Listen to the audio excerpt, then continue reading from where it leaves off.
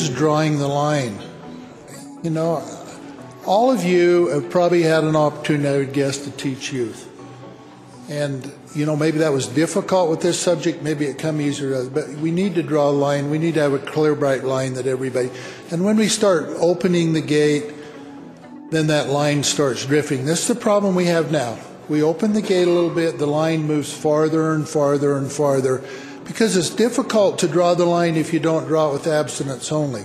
We have gone so far in a culture that we don't even know how to teach abstinence only, because in our minds we've been culturally watered down to think that we have to teach about sex. We have to teach about having sex and how to get away with it, which is intellectually dishonest, I've already said.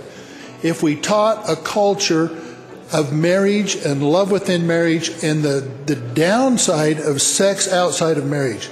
Some of you have experienced that maybe. I can promise you that never happens and has good results. So why don't we just be honest with our children? Why don't we be honest and tell them right up front that sex outside of marriage is devastating. There's no evidence that it is nothing else. I would encourage you, do not go back to abstinence-centered. You open the gate, and that allows you to talk about 99% of something else, and maybe have everybody in the class learn how to spell abstinence, and that's all they'll learn about it. Please don't go there. My name is Cougar Hall, and I'm an assistant professor at Brigham Young University. I have a background in health education. I taught high school for 10.5 years before coming to BYU, and as a health educator, sexuality education was part of the core curriculum, and so that was a unit of instruction that I provided. My training in graduate school at the University of Utah, I have a master's degree in health promotion and education, and I have a PhD from the College of Education in Teaching and Learning. House Bill 363 takes Utah's sexuality education curriculum from what's termed an abstinence-based program, where we teach and advocate and promote for abstaining of risky sexual behaviors until marriage. We provide instruction related to contraception. We don't advocate for its use. We don't even explain how to use contraception. But what House Bill 363 does is it takes us from an abstinence-based curriculum to an abstinence-only curriculum.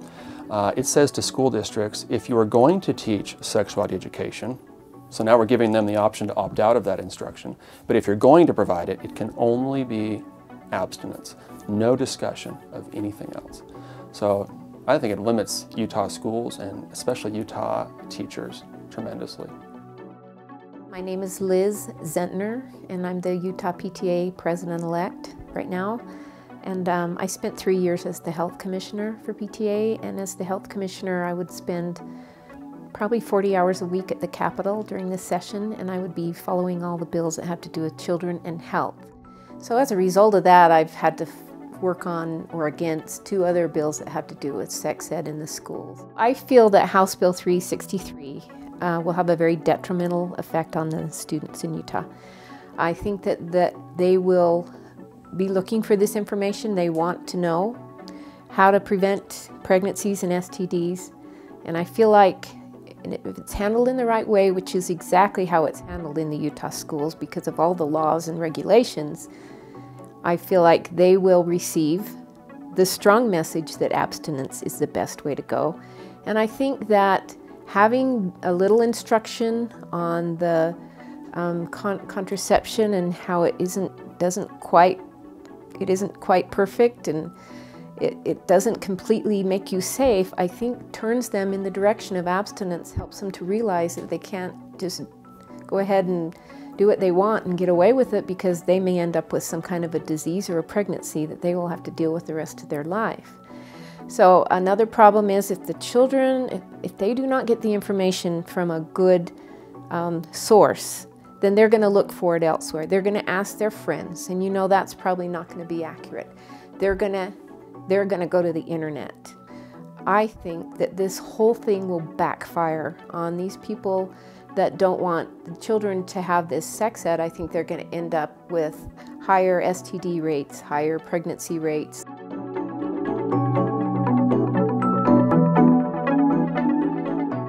We just had a big event at the Capitol called PTA Day at the Capitol, and we had about 280 parents there, PTA leaders, and when we told them about this bill, they were angry that they were having their rights taken away by these ultra-conservative rights groups, that they were having their right to have their children hear the message that they want them to hear. Every year at our PTA convention, we pass resolutions. Those resolutions are debated, they're voted on, they're amended, they're changed, whatever, but whatever the end result is, that's what we use for our marching orders at the Capitol, and we do not take positions on bills that we don't have resolutions for. So when you know that we take a position like we do on this bill, that we oppose it because we feel like children need to have some discussion of contraception in their health classes, that is what the parents want, and we represent 120,000 PTA members all over Utah. We represent the most public school parents. My experience in teaching sexuality education in the Alpine School District and in Utah schools in general, I should say, students, especially by the high school, by 10th grade, they're well aware of what's happening in the world. They're well aware of what's happening in their schools. They have classmates who have chlamydia. They have classmates who have gonorrhea. They've had a great amount of media exposure, and they're ready for these messages. They're ready to talk about sexuality. Not necessarily to talk about how to be a better lover, because we don't talk about that in Utah schools, but they have questions. What's safe? What's not safe? What's okay? What's not okay?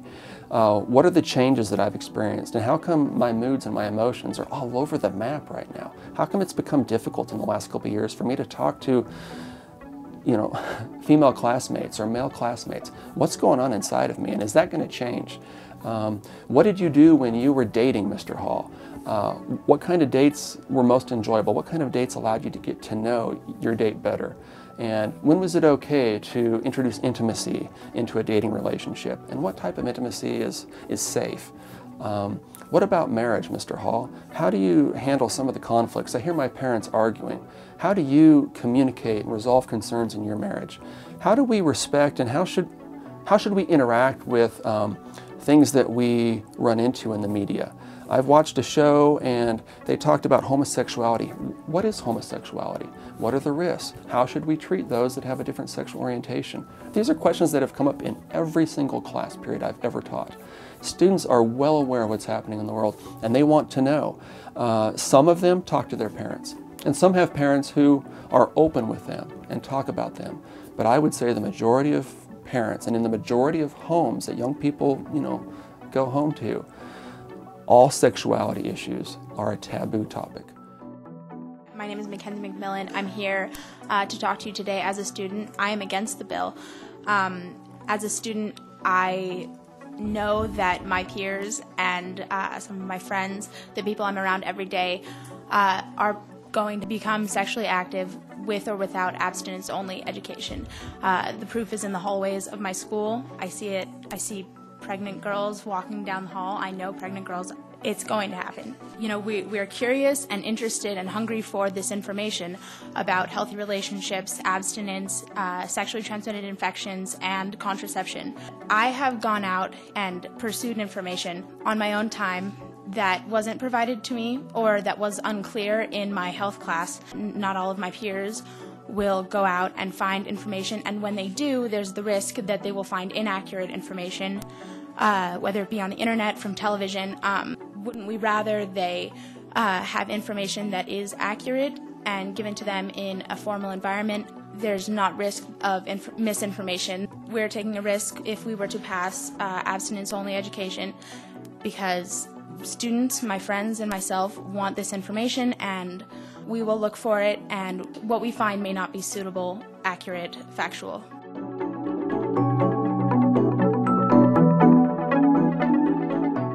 I think the current curriculum really meets all students' needs, and all parents' needs for that matter, because not only can the local school district decide and choose what parts of the curriculum will be included, but parents can review that curriculum, and then they have to opt their student into that instruction.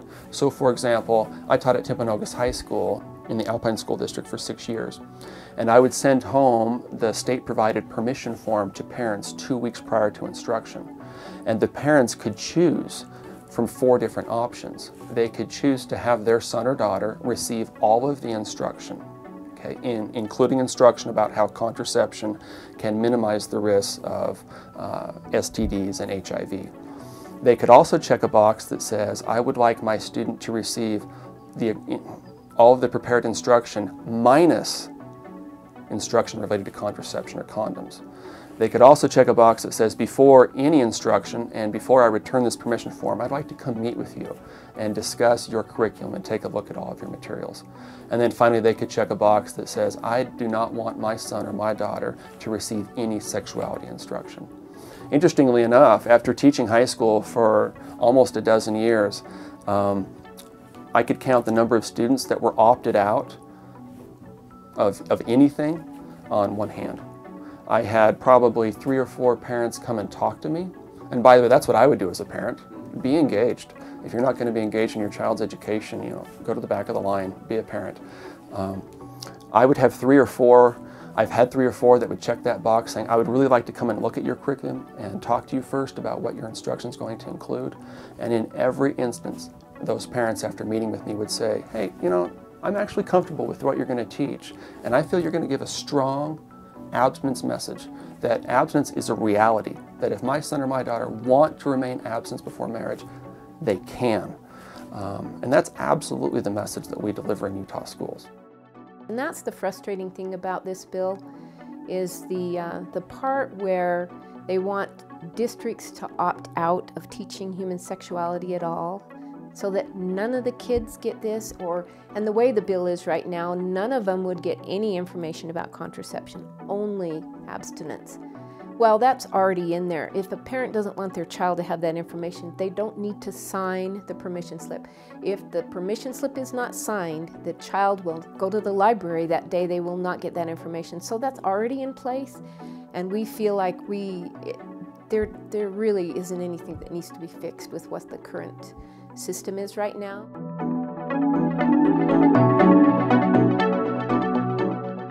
I was in attendance when Representative Wright introduced House Bill 363. I was at the House Education Committee meeting, and I heard the way that he presented that. He talked about driver education.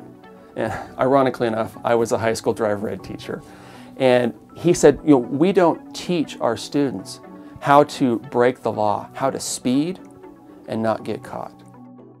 Well, what you're saying, it's kind of like if you teach students to follow the speed limit, and then you teach them that speed limit's 55 in driver's ed, we would teach you that. Do we encourage you to go buy a radar detector?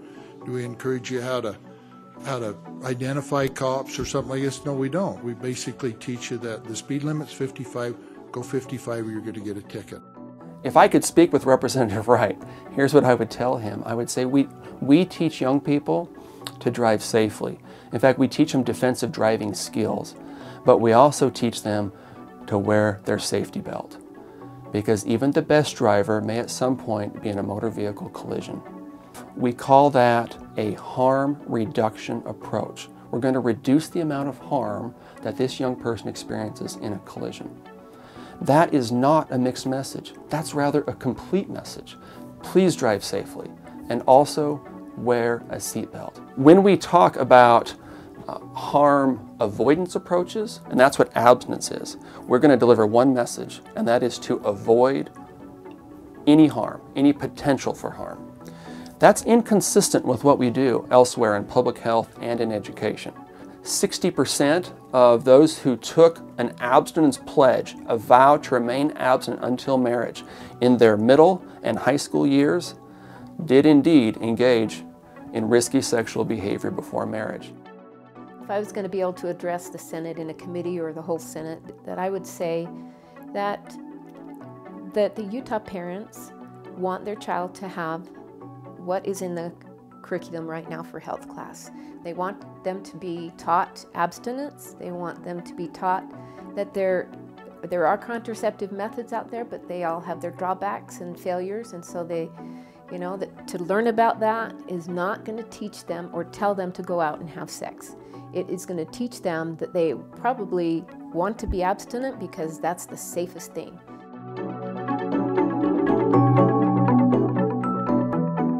Representative Wright told me, he said, you know, I've had to come in 2 other times, step in and stop Planned Parenthood from getting their curriculum into the schools, and I had to do it this time again. And I said, well, Representative Wright, this bill isn't going to fix that. What you're talking about in this bill is high school and junior high health class. It's not going to do anything for maturation. So it really won't. Our public schools should not be a venue for private institutions and organizations. Planned Parenthood provides abortions. They have a $300 billion budget a year. Throughout the United States, 9 out of every 10 women that walk in Planned Parenthood pregnant come out with an abortion. They should not have access. I was at the hearing when Representative Wright brought out that statistic saying that 9 out of 10 women who come into Planned Parenthood who are pregnant leave with an abortion. And what I assume he's pulling that information from is from what Senator Kyle said last year when the federal government was looking at defunding Planned Parenthood at the federal level. And during one of the congressional hearings, he mentioned that 90% of what Planned Parenthood does is providing abortion services. And then he, of course, didn't retract that statement necessarily, but instead said his statement wasn't meant to be factually based. But the fact of the matter is 3% of the services we provide nationally are abortion services. The bulk of our services are preventative health services, trying to prevent unwanted pregnancy, as well as help women maintain their reproductive health so that they can become pregnant when they're ready and wanting to have children. In Utah, we provided over 100,000 services last year to 57,000 clients. And of those services we provided, it was less than 1% in Utah. So our abortion rate is quite low in Utah. Another thing that Representative Wright said during the hearing was that Planned Parenthood had a $300 billion budget, annual budget. Of course, we would love to have that big of a budget, but we do not. Nationally, the budget is around $3 billion, and much less, of course, than that in the state of Utah. The support for House Bill 363 is an odd thing, in all honesty. When we talk to Utahns, when I talk to parents, I talk to students, I talk to my neighbors, I listen to the radio, listen to Doug Wright, conservative talk radio in Utah, family value talk radio. I don't hear people supporting House Bill 363. Rather, I hear people who say, we in Utah believe in local control. Why would the state tell schools in Juab County how to go about sexuality education? I hear people in Utah say, we believe that knowledge empowers people. We believe in agency, and in order for our young people to use that agency in making correct choices and good decisions, they need information. That's what I hear Utahns saying. So where does House Bill 363 come from, and where does support for this come from? I think it comes from a very, very verbal minority, both in the state and outside of the state. Well-funded, entrenched in conservative core values. They deliver their message with fear that young people are losing innocence, fear that we're teaching young people that they can have sex and avoid every consequence. I don't think House Bill 363 represents the views of the majority of Utahns. Not at all. I'm a mother of 4, and my husband and I were very close to our kids, especially when they were teenagers, and we always talked to them about what we expected. And we expected them to be abstinent, but we weren't afraid for them to learn a little bit about contraception and how to prevent pregnancies and STDs. I knew they didn't think that because we wanted them to know that information, I knew they wouldn't think that we wanted them to go ahead and go have sex and just use protection. We knew that they understood that we expected them to be abstinent, but we knew that they also might have friends that they might be able to share this information with and help them.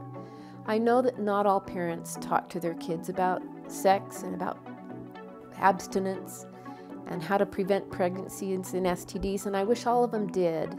In a perfect world, that's what would happen. All the parents would just be close to their kids and talk to them all the time. And that just doesn't happen. My wish is not for world peace, but for parents to talk to their kids and get closer to them. At the end of the day, I'm a parent and I'm a teacher. I love my children. I love the school children in Utah. Abstinence, there is no question, and no one disagrees, is the most important thing they can do right now to preserve their health and to prepare for a wonderful life and a great marriage. I practiced abstinence before marriage, and it blessed my life.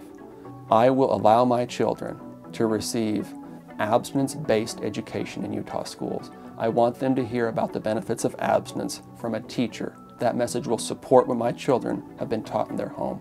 I also want my children in a public school setting to receive instruction related to contraception and condoms, and their ability and their weakness in preventing the spread of STDs, including HIV. That's a complete message. My children need to hear that.